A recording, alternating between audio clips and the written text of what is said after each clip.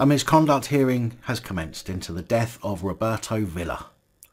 Mr Villa was put in a chokehold by PC Anthony Spiteri of West Yorkshire Police at the Egerton Hotel in Huddersfield in December 2018. We spoke about this on the 10th of June because Spiteri was initially told he wouldn't be facing criminal charges over the death, but at the time was being reviewed by the CPS.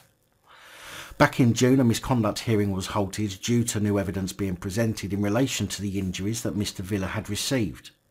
The new evidence had then kick-started a review into the case by the Crown Prosecution Service. Ian Skelt KC, acting on behalf of West Yorkshire Police, said that 3 medical reports had been carried out by a Dr Hope. The initial reports had suggested the neck injuries sustained by Mr Villa could have been caused by either the chokehold or medical intervention by paramedics at the scene.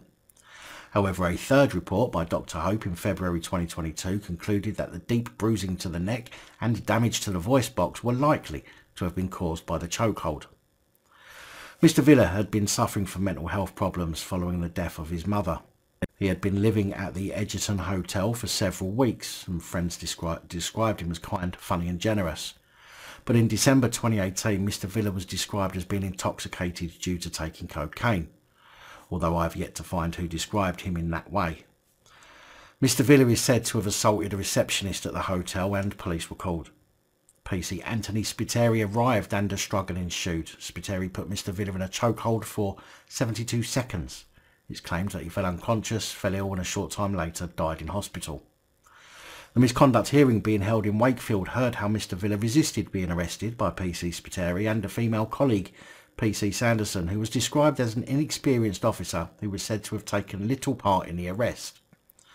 PC Sanderson had used pava spray to try and incapacitate Mr Villa, but it didn't seem to have much effect. Villa is said to have kicked out and kicked PC Sanderson as he fought with Spiteri.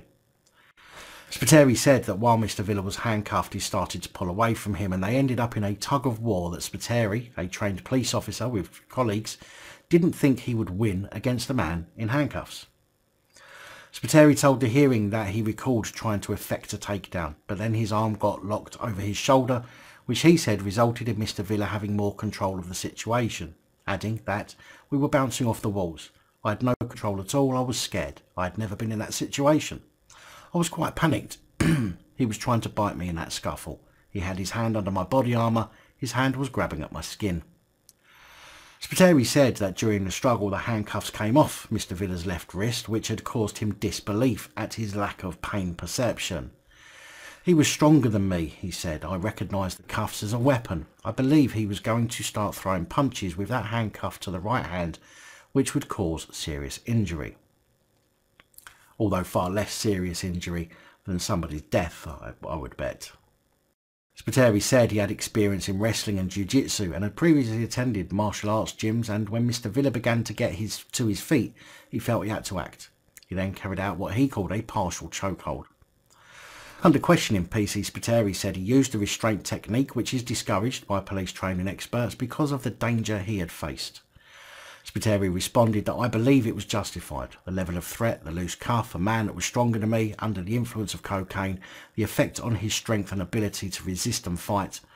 I was in a moment of survival. It was proportionate. The alternative was being smashed in the head with handcuffs. He was asked why he continued to hold the chokehold on Mr Villa after 5 more police officers arrived, to which he replied that at that point he was not restricting Mr Villa's airways and was not applying it properly. Spiteri had had a previous encounter with Mr Villa after friends of Mr Villa called police because he appeared to be having a breakdown and had taken cocaine.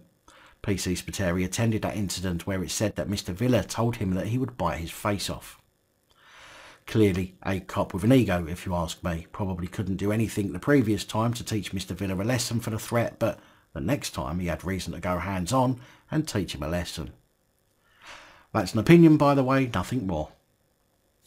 The hearing continues and I will bring you updates when I get them.